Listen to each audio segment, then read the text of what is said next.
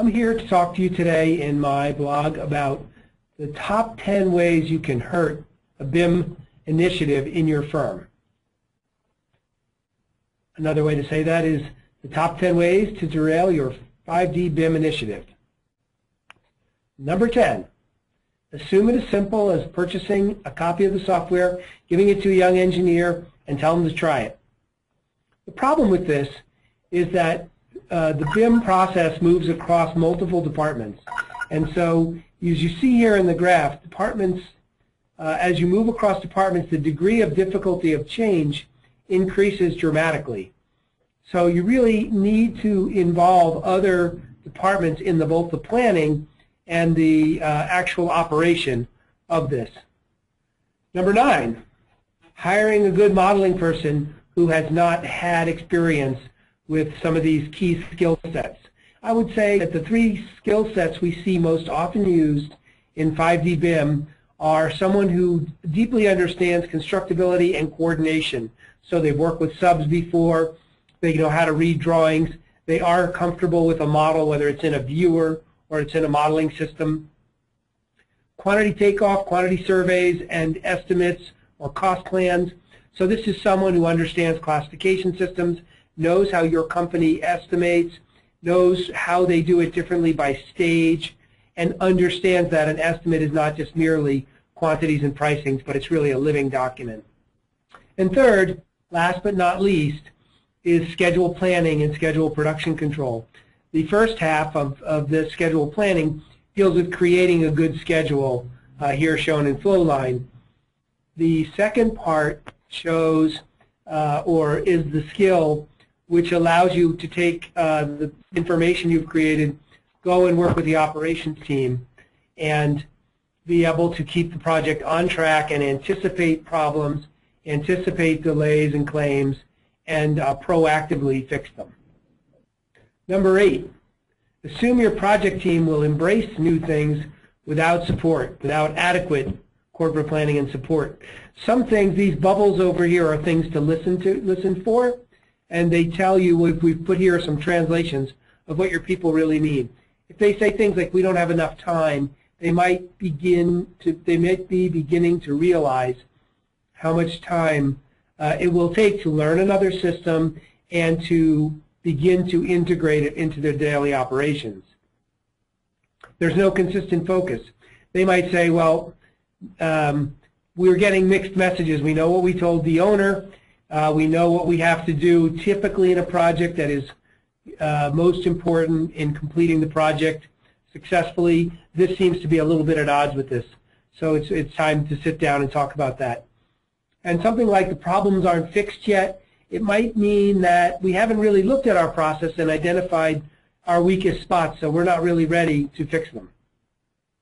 Number 7, pushing as much of the BIM requirements down to the subs as possible. And the problem with this really is that you're not controlling the quality of the effort if you're not on top of it. Common statements to watch out for from like a project engineer or project manager is the architects are doing the model, the subs are going to do the MEP, FP models. We're all set. We've got our BIM done. We don't have to do anything.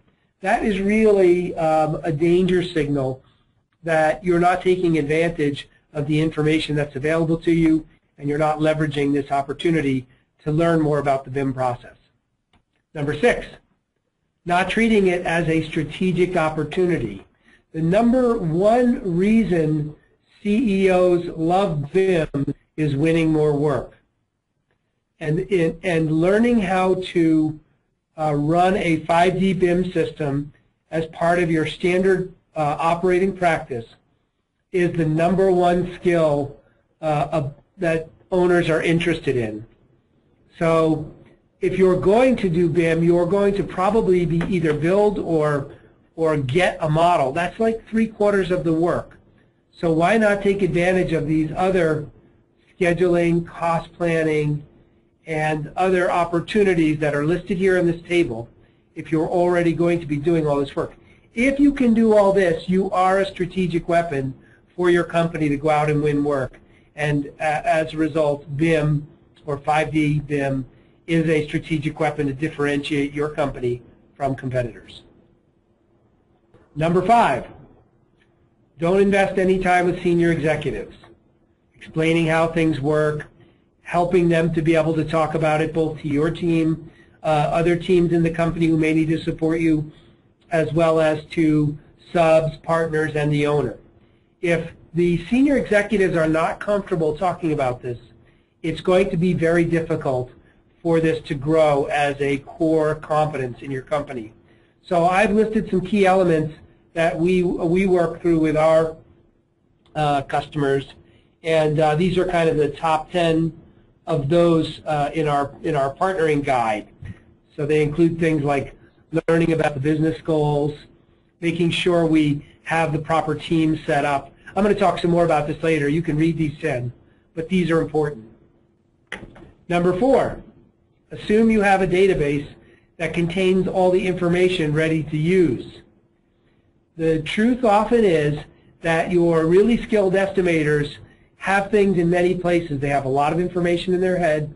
They have a lot of information typically in older project files, whether those are in Excel or in a system. But it's often that they will pull some of the information from their head, some of the information from some of their trusted partners, and then some of the information from other places, systems, or other projects. And so typically when a BIM team is going to engage on a project, it's most helpful for them if all this information is collated. So don't assume that it is. And if you want to learn some more about that, we'd be happy to talk with you about it. Number 3, often something I hear is, well, we'll use this BIM stuff as long as we don't have to change. And limiting change to be more effective is probably a bad idea, and that's the point of this cartoon here. You see the salesman is trying to sell the king a machine gun, and he's going to go out with his sword to do battle because he doesn't have time to learn about a new technology or a new tool. So the idea here is stop and take a look at how effective things can be. Take a little time, set up a team, and if you look at all the other items, you know that planning your work and working your plan is going to be very important. Number 2 is derailing your plan by not writing it down. So here's just an example, sample project framework. This is from a development handbook. This is available on the web. There are many other ways to document, but essentially this is creating a project charter, monitoring the work. This is very, very important, writing things down. And of course, the number 1 thing that you could do to derail your ability to succeed using 5D BIM is assume it's just clash detection and that you don't have to learn anymore. Those of you who've recently been at the AGC in Kansas City will know that there were some very, very progressive presentations done by regular contractors and showed that they have a great deal of skill in this area. And all of these things are possible today with the BIM systems that are available to owners, construction managers, general contractors, and subs. So you may not want to do all this at once. You may not be able to do all of this at once, but you should have a plan to move through all this, figure out what is most important for your team, because many other companies are doing all this. That's all I have for today. I hope you've enjoyed this video blog, and we'll be following up with some additional information on this in one of our next postings. Thanks a lot. Have a great afternoon.